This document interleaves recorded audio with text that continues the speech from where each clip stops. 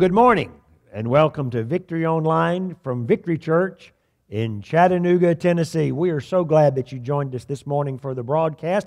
Now, I want to also announce to you next week we are going to be back meeting here in church. So that is going to be, I'm looking so forward to seeing all of your smiling faces.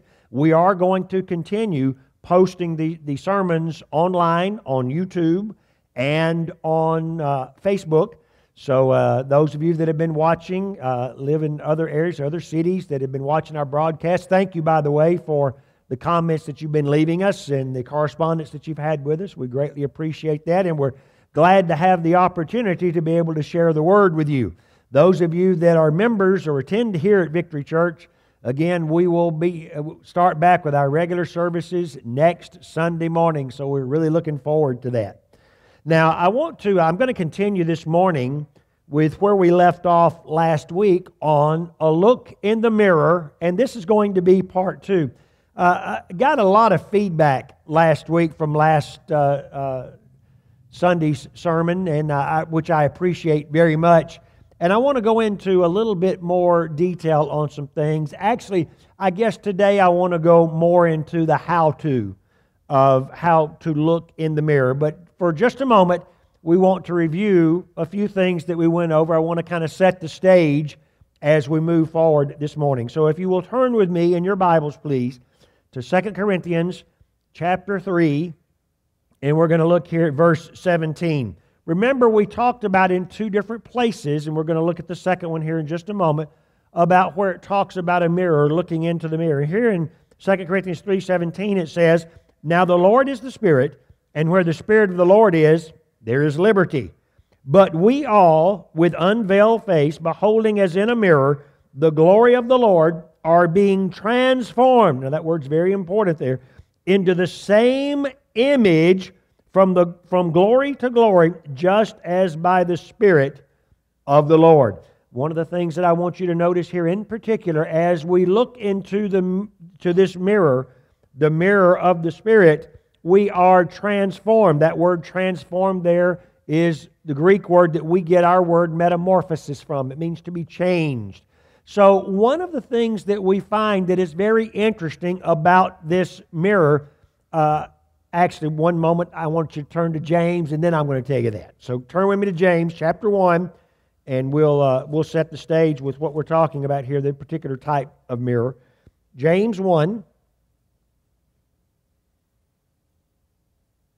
and verse 22.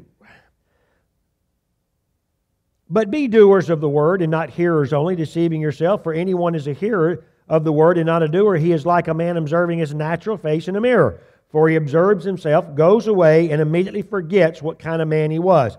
But he who looks into the perfect law of liberty," so he's telling you that mirror that you're looking into is the perfect law of liberty, "and continues in it, and is not a forgetful hearer, but a doer of the work, this one will be blessed in what he does." So what James is talking about here is that we are supposed to be doers of the word and not hearers only. Another way that we could express that is put action to what it is that we believe. Putting action to what it is that you believe is the mechanism. It's the way that faith operates. Now over in chapter 2, in verse 8, James tells you here, if you really fulfill the royal law according to the Scripture, you shall love your neighbor as yourself. And we looked at that last week when he's talking about looking into this mirror of the law of liberty. Chapter 2 calls it the royal law. The royal law is the love commandment, and that is to love God with all your heart, soul, mind, and strength. Love your neighbor as yourself. That's what he's talking about. So as we look into that mirror, as we look into becoming more Christ-like, then what happens is, according to the Apostle Paul's letter to the Corinthian church, according to that particular passage of Scripture, by looking into that, we are changed. Now see, this is a special mirror. Most mirrors that we look into today, at least all of them that I'm aware of, when you look into a particular mirror, it reflects back the way that you look currently. And we looked last week at one of the things that you're able to do by looking into a mirror is to examine yourself. And that's what we do when we look into a mirror. We look into a mirror, we examine ourselves. Now, this particular mirror that we're talking about today is very special. And that is that as you look into this mirror, it actually changes you. Now, that's really good. As we look into this mirror of the perfect law of liberty, it actually changes us. We go through a transformation, a metamorphosis. So that's what we're going to talk about today, is how to do that. What exactly is that talking about? I was talking with my son, Andrew, about this sometime this week.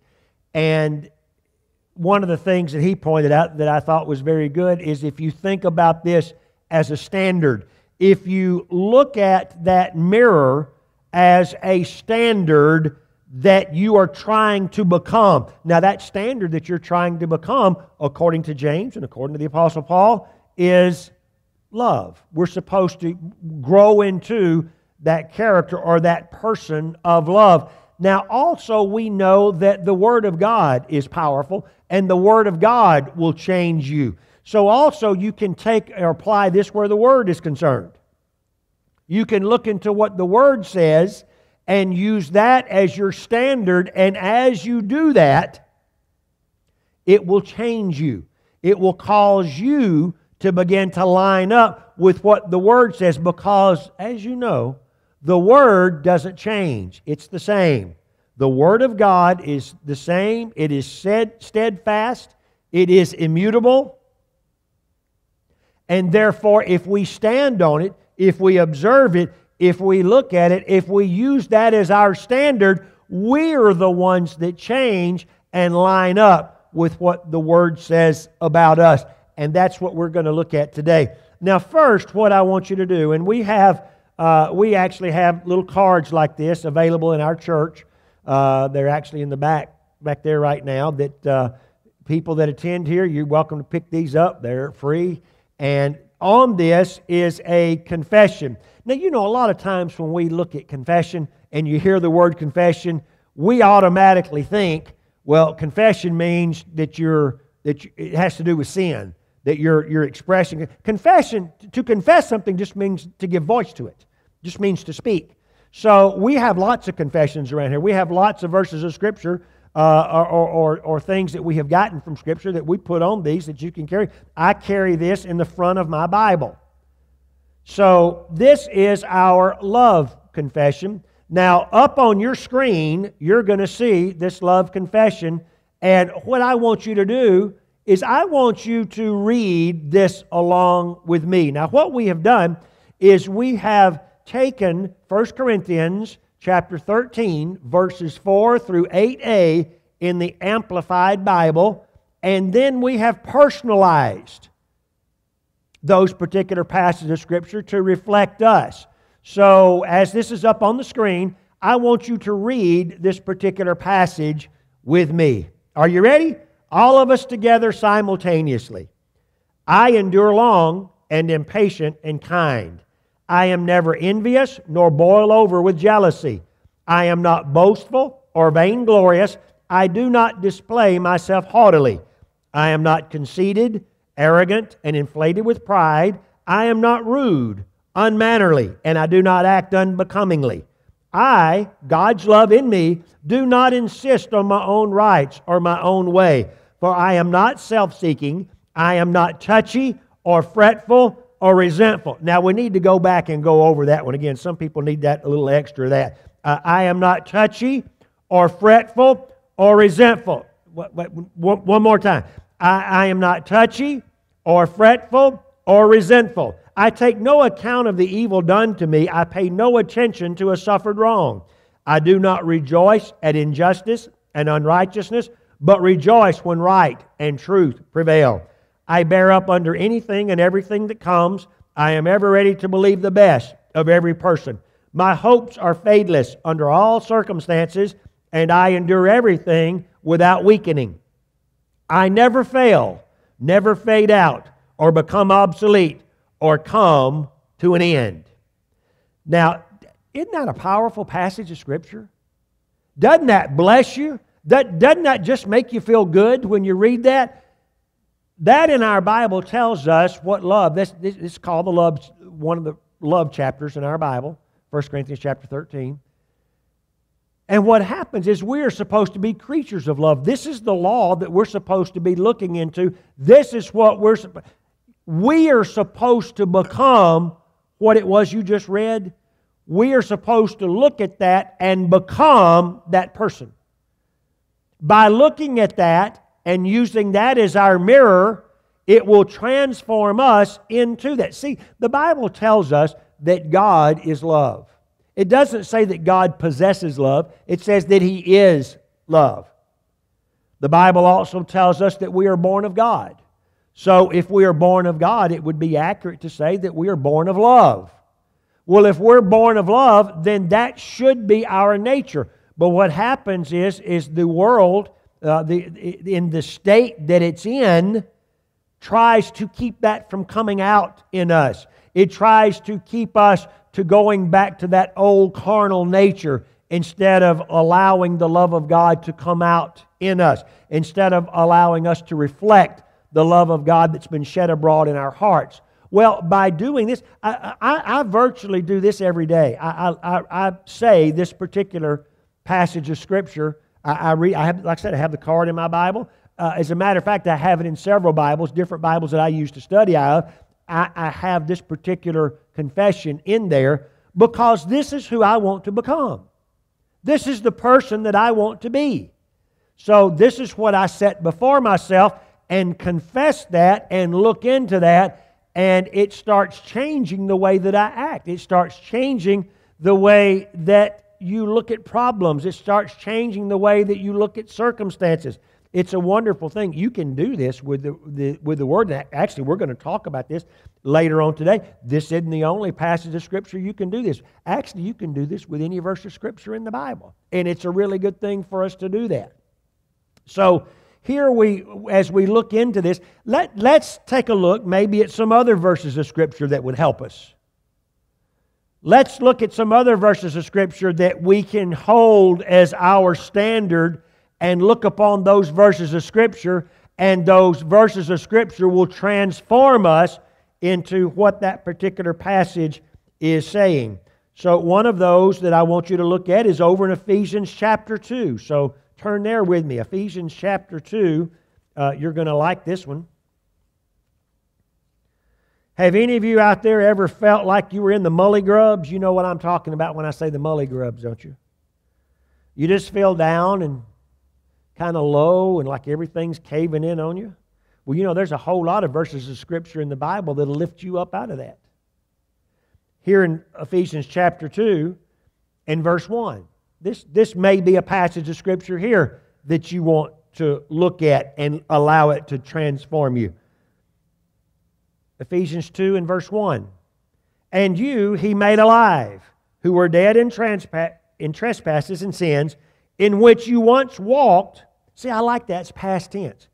In which you once walked according to the course of this world, according to the prince of the power of the air. I want you to notice that the Apostle Paul, who the Apostle Paul says here, he also says it over in 1 Corinthians 4:4.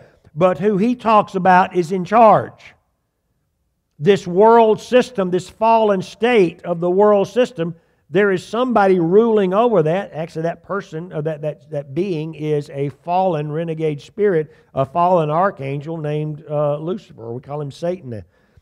We all used to walk according to the prince of the power of the air, the spirit who now works in the sons of disobedience, among whom also we also once conducted us. We used to also act this way. We conducted ourselves in all the lust of our flesh, fulfilling the desires of our flesh and of the mind, and were by nature children of wrath, just as others. But God, I love it. You know, it is really interesting to go through your Bible. I call them the but God scriptures. You find all kinds of things in the Bible that'll talk about this, and this is usually the way that it does it. It'll talk about bad things and things that are happening to you or things that are happening to a particular group of people. And then it says, but God. Now, one of the ways I like to think of this is when you see the word but, that means draw a line. That means you have something on this side, but, and now you have something on this side. My truck is in the parking lot, but I'm inside. So draw a line. So here he's talked about being influenced, being ruled by the prince, the power of the air, by wickedness in the earth that causes, he refers to them as the children of wrath. Verse 4, but God, who is rich in mercy, thank God for His mercy, because of His great, what? Love. Isn't that what we're talking about this morning? Because of His great love with which He loved us, even when we were dead in trespasses, made us alive together with Christ. By grace you've been saved. And now then look at this. This is what I was talking about. Have there been times in your life you've been feeling low? You've been feeling down? You've been feeling oppressed, depressed, suppressed, oppressed, whatever, all those pressed words? And He's raised us up together and made us sit together in heavenly places in Christ Jesus. Now, one of the things I like about this next verse, verse 7, this kind of lets you know what's going to happen when we're in heaven. Some people have a picture of heaven as us sitting around on clouds dropping water balloons down on people or playing a harp or something like that. Can I share something with you? And I'm not preaching on this morning. This is my first sidetrack for those of y'all that are keeping score out there.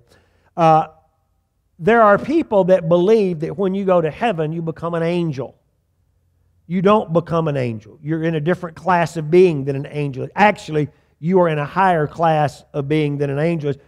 We're the ones that are created in God's image. Angels are not created in God's image. You would be stepping down to become an angel. But they think that we're going to go to heaven and just kind of fly around and wear white robes. Now, we are going to have robes. And you are going to be able to travel at very fast speeds. I personally believe speed of light. But I want you to notice here that we just kind of think that we're going to just go around and, just walk around and enjoy the streets of gold, which that is going to be wonderful. And we're going to have, and it's going to be a wonderful place. But we're going to be there a long time. So what are we going to do during this time? Verse 7 gives us a hint, gives us a little bit of insight. That in the ages, plural, to come. So is that talking about this age? We call this age the dispensation of grace or the church age or that we're in right now. So there are going to be apparently ages, more than one, to come. So according to this verse of Scripture, we already know in our Bible there's at least one more age that comes after this, and that's the millennial reign of the Lord Jesus. But this word is plural, so apparently there are more ages even after that. So it gives us a little clue, a little insight here as to what we may be doing during that period of time.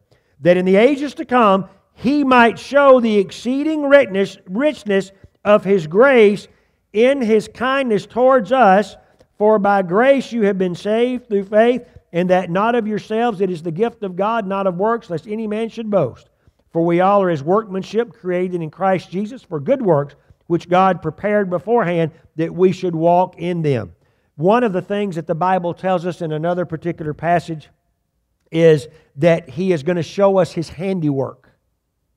So in the ages to come, God is going to show us, we're going to go on field trips. And God is going to show us different places of the... Now I'm talking ages, like way on down the road. We're going to be going and looking at different places in the universe, different things.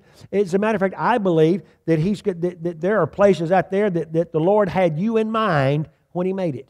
And He's going to take it and He's going to show you. He said, I was thinking of you when I made this because I know how much you like this. And I've got these 3 stars right here. And every 739 years, they all come together right here. And I have this planet right here that's made out of diamonds. And when all those, it lights up this whole quadrant of the universe. I thought about you when I made that. And I want you to see that. I've been looking forward to showing that. See, there may be things like that we have down the road. Now, that's really good. That's something exciting to think about. But we find in this particular passage of Scripture what I want to focus back in on. I've gotten off a track here just a little bit. The thing that I want to focus on is He has raised us up together, verse 6, and made us sit together in heavenly places in Christ Jesus. In other words, we were dead in our trespasses. We walked according to the prince of the power of the air, according to the god of this world. But when we were born again, when we accepted Jesus Christ as our Lord and Savior, God raised us up out of that. And I want you to notice the way that God looks at you. Have y'all learned yet that it's real important to look at you the way that God looks at you? That's the perspective that you're supposed to have. That's the reflection we are trying to attain. We are trying to achieve. We are trying to get to a point to where we see ourselves the way that God sees us. And the way that God sees you is lifted up and seated in heavenly places. Now, as a matter of fact, seated in heavenly places with Christ. Now, where is Jesus right now? Jesus right now is seated at the right hand of the Father, ever making intercession for us, waiting for His enemies to be made His footstool. God sees you. Matter of fact, the Bible tells us that we are joint heirs. Joint heir means you share equally in an inheritance.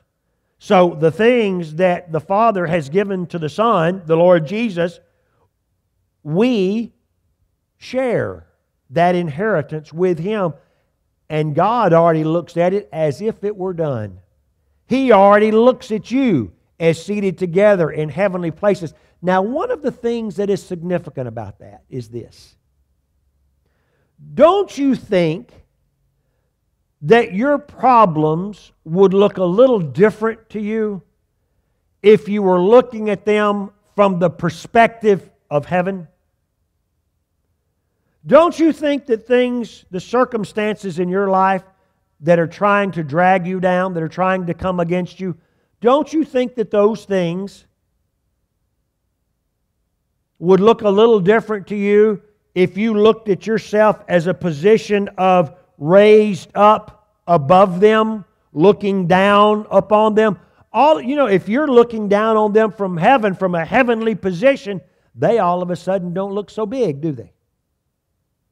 You know, things in life have a whole lot to do with your perspective.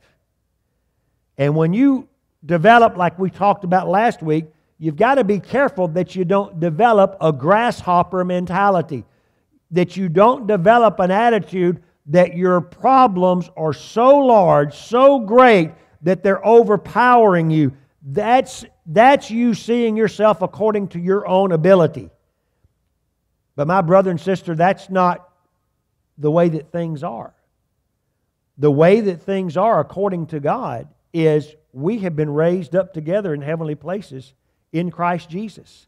We are far above our power. But now listen, just because you have that position doesn't mean you automatically walk in victory. Remember, you still have to operate. The kingdom of God operates according to a substance. And that substance is faith. And that faith operates in an atmosphere of love. So you've got to walk in love and become the person that we just talked about earlier in 1 Corinthians chapter 13. And you also have to apply or operate in faith. Remember, the Bible says without faith it's impossible to please God. Remember, the Bible says that the just shall live by faith. So we have to learn to walk in love and to apply faith. And when you do those things, you're in a position of being above your problems. You'll have the victory. Do you understand you've already had the victory when the Bible tells us that we are more than conquerors in Christ Jesus? What a person that has the position of more than a conqueror means, we didn't have to fight the battle, but yet we get to share in the benefits. We get to share in the spoils of that victory, which Jesus defeated the enemy. He defeated death, hell, and the grave. We share in that with Him. But it doesn't just come automatically. Remember, the Bible also tells us, you have not because you ask not. We are still operating with God according to a legal contract or a covenant. And that covenant operates by us expressing our desires and our needs to our covenant partner according to the contract. And when you do that, then it's provided back to us. Remember, we've talked about that earlier. That's how faith operates. So, some other things that would be good for you to know. Some other verses of Scripture that it would be good for you to look at. Romans chapter 8. Man, Romans chapter 8 is full of all kinds of good things. It's a powerful, powerful chapter. We know that over here in Romans, this is where this starts out, where there's therefore now no condemnation to those that are in Christ Jesus. That's the way that the chapter starts out. And then we get over into verse 31. Verse 31 is a good verse of Scripture. No, what can we say then to these things? If God is for us, who can be against us? I like to say it this way. If God is for us, what difference does it make who's against us? If God is on your side, it don't matter who's against you. He who did not spare His own Son, who delivered Him for us all, how shall He not with Him also freely give us all things? Listen, we fly over this verse of Scripture a lot of times because we're trying to get to other passages. Verse 32 in Romans chapter 8 is a powerful, powerful verse of Scripture. And what this verse of Scripture says, there's something you need to be aware of. If God did not spare Jesus, talking about from the cross, then why would He withhold anything from you?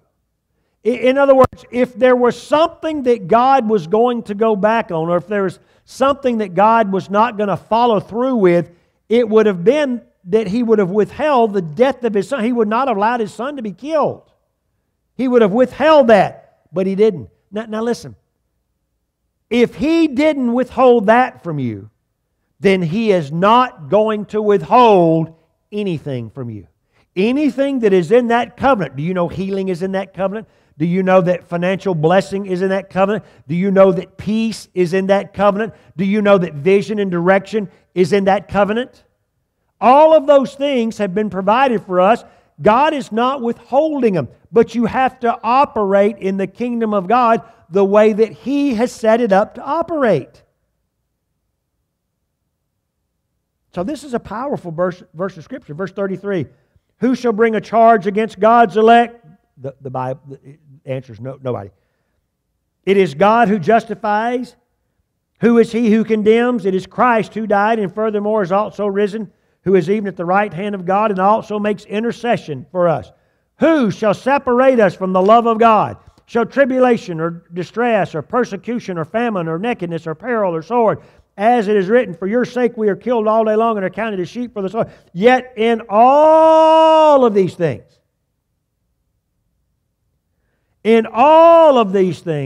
we are more than conquerors through Him who loves us. For I am persuaded that neither death, nor life, nor angels, nor principalities, nor powers, nor things present, nor things to come, nor height, nor depth, nor any other created thing shall be able to separate us from the love of God which is in Christ Jesus our Lord. That means nothing can separate you from the love of God. Inside the love of God, that's what we're talking about this morning. We're talking about looking into this. Can I share? I've got good news for you this morning. Do you know that God doesn't have a mad where you're concerned? Do you know God doesn't get mad at you? How many of you believe that God walks in love? I mean, if He tells us to do it, do you think He does it? Do you think God walks in love such that He doesn't take an account of a suffered wrong?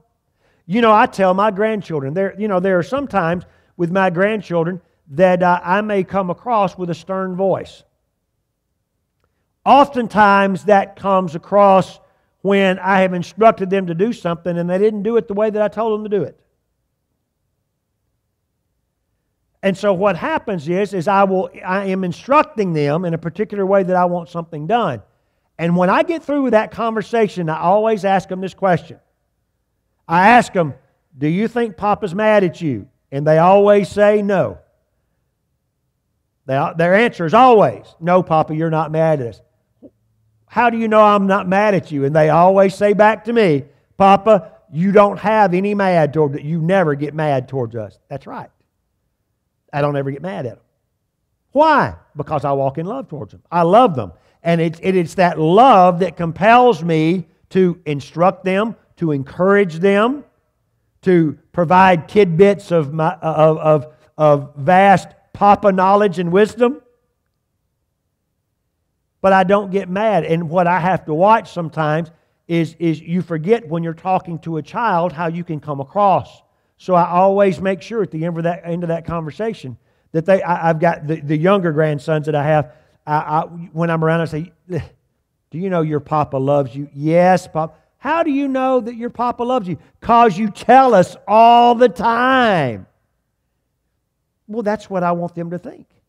That's what I want them to know, that no matter what, nothing can happen that can cause me to not walk in love towards them. Now, what I'm doing, I mean, aside from just the fact that that's the way papas are supposed to be, but aside from that, I am trying to demonstrate to them the way that their Heavenly Father treats them, the way that their Heavenly Father is towards them.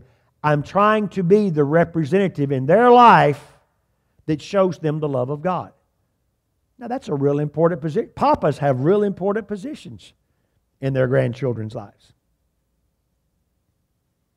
So nothing can separate us from the love of God. In all of these things, we are more than conquerors through Him. Now, one of the things that I want you to look at this morning with me is I want you to look over at 2 Corinthians chapter 5 and verse 17 is where we're going to start here.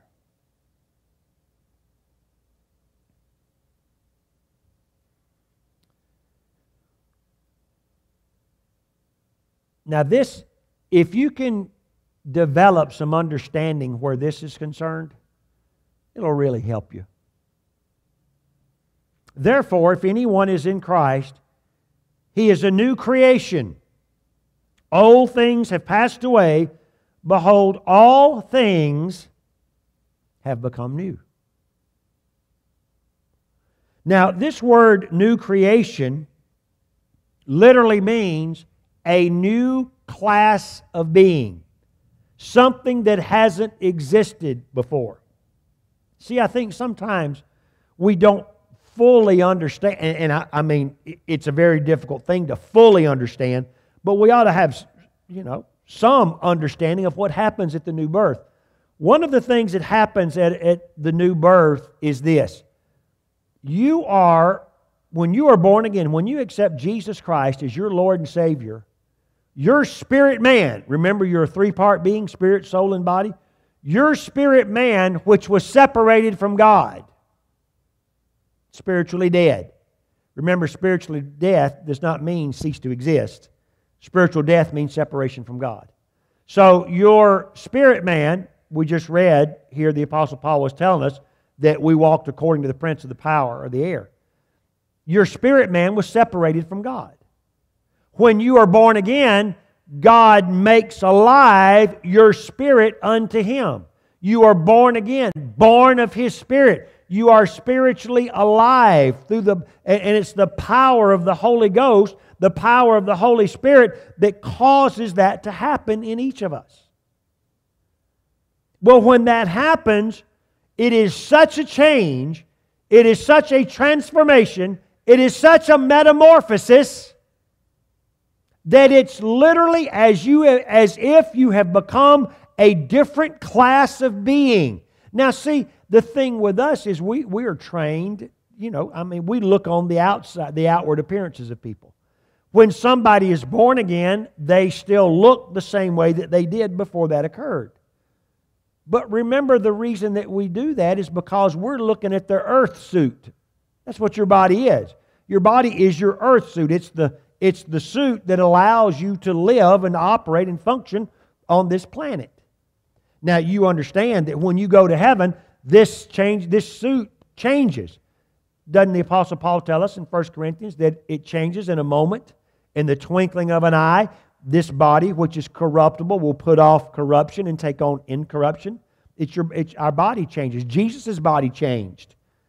We call it a glorified body. That's what happens to each one of us, either at the rapture or either after we die, and then then go to heaven. You have to have a particular type of body to live in heaven. And it's a different body than the one that's here on the earth. Now, you'll look the same. You'll be able to recognize, but it's made up, the composition of it is a little bit different. I don't have time to go into that in detail, but I actually covered this a whole lot in another series that I did, but I'm not going to that this morning. I avoided that distraction as it went by just then. So, you're a new creature. You're a new class of being when you are born again. Now, that's really good to know. So, this tells us a little bit about how powerful this is. Now, all things are of God, who has reconciled us to Himself through Jesus Christ and has given us the ministry of reconciliation. That is, that God in Christ was reconciling the world to Himself, not imputing their trespass to them, and has committed to us the word of reconciliation. Now then, we are ambassadors for Christ, as though God were pleading through us. We implore you on Christ's behalf, be reconciled to God. Verse 21. I'm going to close with this today. For He, that's talking about God, has made Him, talking about Jesus, who knew no sin, to be or to become sin for us, that we might become the righteousness of God in Him. Now, I want you to look and pay close attention to this particular verse of Scripture, because this verse, if you get an understanding of this verse of Scripture, it will change the way that you think. I do not like songs or hymns. You do understand that a lot of times what happens is a lot of the church world, our Bible doctrine is based on hymns. Well, there are some hymns that are really good. There are some hymns that are not. Hymns that talk about us being worthless and unworthy, worms, all kinds of stuff like that. I don't want to listen to things that refer to me in my old nature. Those things I just read right there, they've passed away. All things have become new, started over, clean slate. You at one time were unworthy. But listen, God loved you so. God knew you were a stinker, and He paid the price for you anyway. When you accept Jesus Christ as your Lord and Savior, a powerful thing happens. And this particular passage of Scripture here is trying to describe to you the change, the transformation that occurs. And he says, this is what happened. God the Father made Jesus become sin, although He knew no sin. And He did that for a reason. And that reason was so that we might become the righteousness of God in Christ Jesus. Now, this is what I want to get to this morning. We're going to pick this up next week also. There will be a part 3 to this. But where I want to get to this morning is this. Because you are born again, because of the redemptive work that the Lord Jesus did, because He shed His blood for us to deliver us from our sin, we have become a new creature, and we have become the righteousness of God in Christ Jesus. Now, there are people that misunderstand, and here again, they're not looking in the mirror correctly, and they look at something in Romans chapter 1 that is not written to them, about them. It's written about the inhabitants of Sodom and Gomorrah. You remember over there where it says, there is none righteous, no, not one? Our righteousness is as of filthy rags. Well, our righteousness before we accept Jesus is as filthy rags. But I have good news for you. Your righteousness is not based on you. Your righteousness is based on the redemptive act, the redemptive work of the Lord Jesus, and you have been made to become the righteousness of God in Christ Jesus with all rights and privileges of a member of the kingdom of heaven. Now that's a good place to be. That sounds like somebody that's seated together in heavenly places. That's somebody that sounds like somebody that's above their problems. You are not righteous because of something you did. You are not righteous because of something that you achieve, because you can't do that. You can't make yourself righteous. But by accepting the Lord Jesus, God Himself, by that act, He recognizes what Jesus did, and because of that act and our accepting that, we become the righteousness of God in Christ Jesus. Now, the reason that is significant to you is this. There are a lot of people, because they believe that they are not the righteousness of God, they skip over the verses of Scripture in the Bible that talk about righteousness. They think, well, that's not talking to me because I'm not the righteous. My righteous is filthy rag. There's none righteous, no, not one. The righteous verses of Scripture in the Bible are talking about you.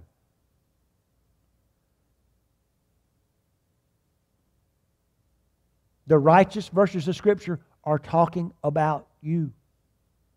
You are the righteousness of God in Christ Jesus. And if there is one thing that I want you to understand when you look in the mirror of love and the mirror of the Word, I want you to start understanding and start seeing yourself as the righteousness of God in Christ Jesus. Amen? Amen. Well, I hope you've learned something today. I sure enjoyed sharing this with you. I really enjoyed this. And we're going to be together next week, and that's going to be a wonderful, wonderful thing. Well, at this time, we'd like to receive our morning tithes and offerings. If you'd like to go ahead and get your offering out, we're going to pray for it here in just a moment. We're going to say our confession, so I'd like for you to get your offering in your hand. And I want you to repeat after me. We're going to have the offering confession here up on the screen. And I want you to repeat with me, all of us together, simultaneously. As I tithe and give offerings, I'm believing the Lord for vision and direction, jobs and better jobs, raises and bonuses, benefits, sales and commissions, favorable settlements, estates and inheritances, interest and income, rebates and returns, discounts and dividends, checks in the mail, gifts and surprises, finding money, bills paid off, bills decreased, blessings and increase. Thank you, Lord, for meeting all my financial needs, that I may have more than enough to give into the kingdom of God and promote the gospel of Jesus Christ. And if you agree with that, say amen. Amen. Thank you so much for joining us this morning. My desire for you is that God's richest and best be yours. And I want you to remember, there is victory in Jesus.